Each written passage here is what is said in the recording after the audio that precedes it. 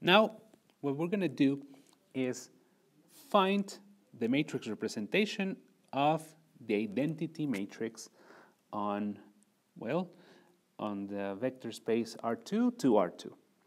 Of course, what we are going to see here is a matrix representation that indicates a change of basis. In other words, how to change the coordinates given in those bases indicated by B, those basis elements indicated by B, into, well, coordinates indicated by C.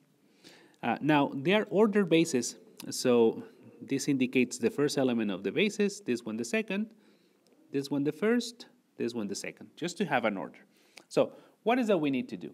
Well, first thing, let's find the coordinates of each of these vectors that we have in the basis B.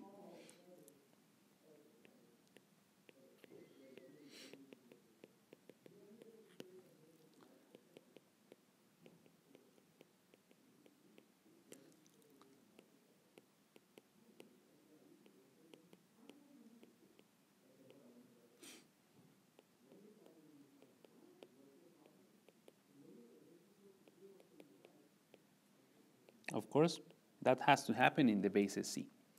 Well, that corresponds to the following, actually finding solutions to the following system of equations.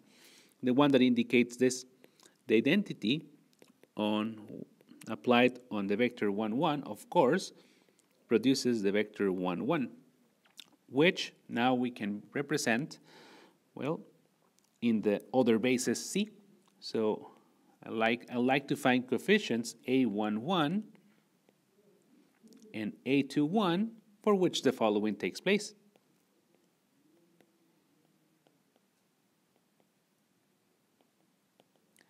And similarly, the same would happen for the identity applied on 1, negative 1, the second element of B, which of course is 1, negative 1. And now I'll just provide other coefficients, other labeling system, A12, which is suggestive as of what's going to come in a few moments.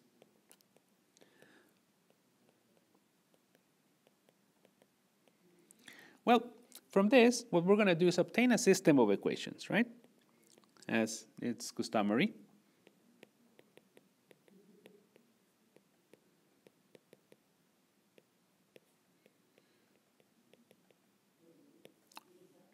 Right? And we'll write them. The first one will correspond to this particular, and the second one, it will look like this. Okay, so now how does it look? Well, just as follows. 2A11 plus 4A21 is equal to 1. Also, 3A11 plus 5A21 is equal to 1. The other system looks like 2A12 plus 4A22, 3A12 plus 4A22, this one being equal to 1, this one being equal to negative 1. Of course, we may translate this into a matrix equation involving vectors that looks like follows. 2, 4, 3, 5 times A11, A21 equals 1, 1. And this system might be transformed just similarly into 2, 4, 3, 5 times A12, A22 equal to 1, negative 1.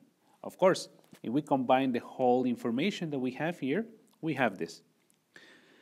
We combine into a single matrix equation,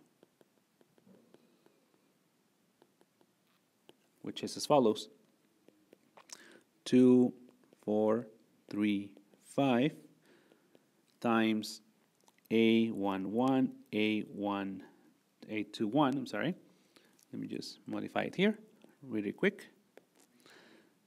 A21, A12, A22.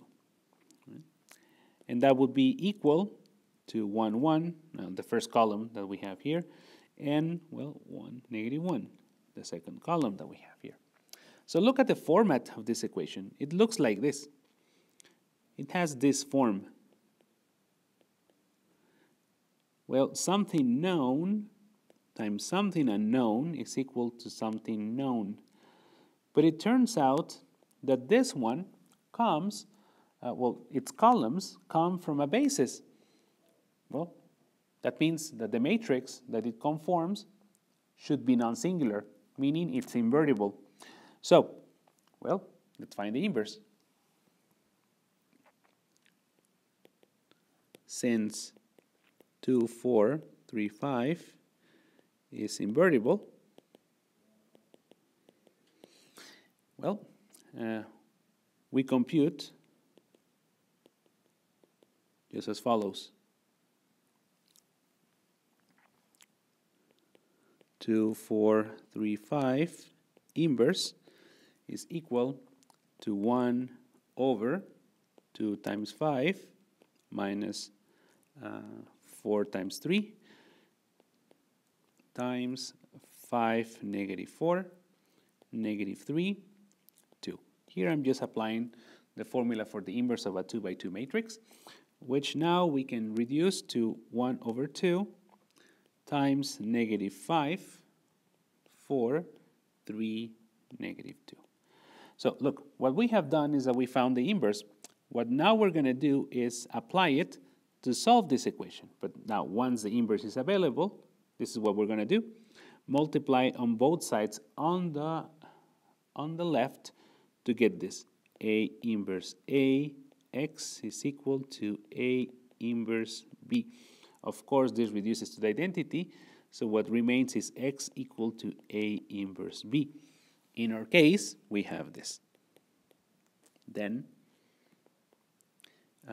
A11, A12, A21, A22 is equal to 1/2 of -5, 4, 3, -2 times 1, 1, 1, -1. Use the pattern that is defined throughout this procedure to find the associated change of basis matrix